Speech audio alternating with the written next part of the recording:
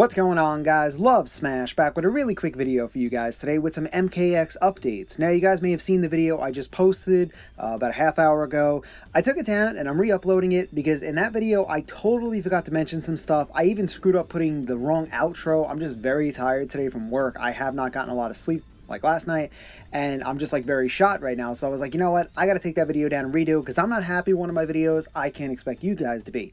But on to the matter at hand. If you guys did not know, Ed Boon was tweeting up a storm today. Well, not really, but gave some very interesting clues and hints and a very cryptic tweet, as he usually does, by saying so much more good news on the horizon for Mortal Kombat X. Game Beyond Kombat Pack 2. Stay tuned and peace out.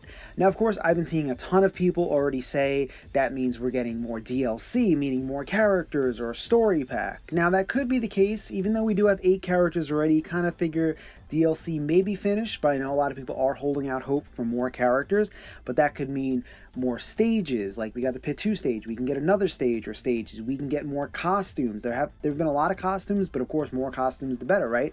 And of course there's also the possibility that more fatalities or brutalities and stuff could be added. But the thing that a lot of people I've been seeing as well are hoping repairs in the netcode that could be fixed. That's a possibility as well. He did say outside the game, so you never know what Ed Boon is cooking up. He's a very cryptic, trollish kind of dude. We all know that. He likes to screw with us and mess with us and make us think something and comes back with another thing. Imagine if Ed Boon just said, okay, we're bringing friendships back, or we're bringing, I don't know, Hara-kiris, or, I don't know, animalities back. That would be cool. May have to wait till MK11 for that, but that could be something as well. Who knows? But the other very interesting piece of news where Tyler Lansdowne, who we all know from the Kombat cast, him and Derek do it every single time out, made an interesting tweet by saying some fun news coming tomorrow.